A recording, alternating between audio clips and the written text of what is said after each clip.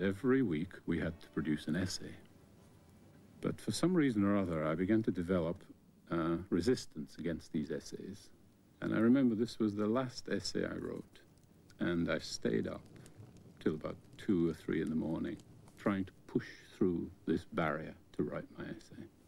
And finally, I just had to give up and went to bed.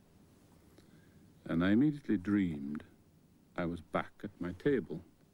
And in my dream, as I sat at my table over my essay, the door opened, and round the side of the door came the head of a fox, the height of a man.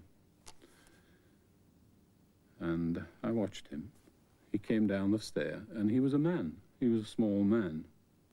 But he was a fox, so he was just a fox on his hind legs, walking like a man. And as he came across the room towards me, I saw that it was as if he'd come out of a furnace. His whole body was one burn.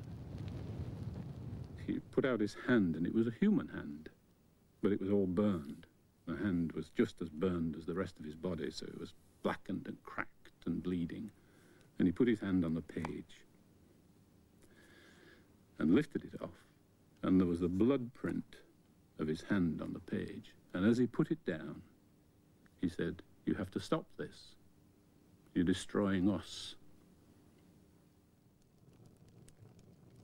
That dream is easy to interpret in that he felt that the kind of animal dynamism that he wanted to get into his poetry was not something to do with the intellect primarily, not to do with the intellectual inspection, analysis and study of English literature. I imagine this midnight moment's forest. Something else is alive beside the clock's loneliness and this blank page where my fingers move. Through the window I see no star. Something more near, though deeper within darkness, is entering the loneliness.